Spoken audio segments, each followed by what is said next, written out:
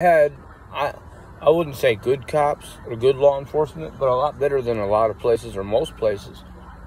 And with Citadel moving down there and paying off DeSantis and all this, they're not just going to be paying off DeSantis, they're going to be paying off everybody. Now listen here, there's something I talked about before. The stock market is one of the easiest and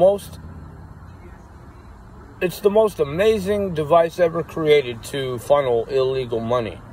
Especially, I mean, look, all they got to do is let all the cops they're trying to buy off, hey, put $3,000 in this stock, you know, and in a month you'll have $10,000 or $50,000.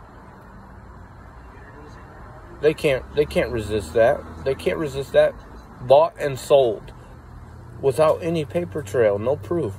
It's the most amazing invention ever created to buy off people without any evidence ever coming to light.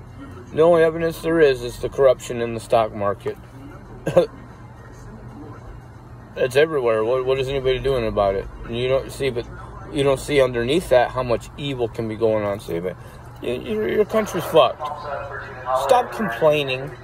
Stop acting like there's a solution. You are the solution. You just refuse to do what you need to do as a people in this country. It's over, dude. Just fucking put your seatbelt on and put a diaper on, because you're going to need one. Cowards.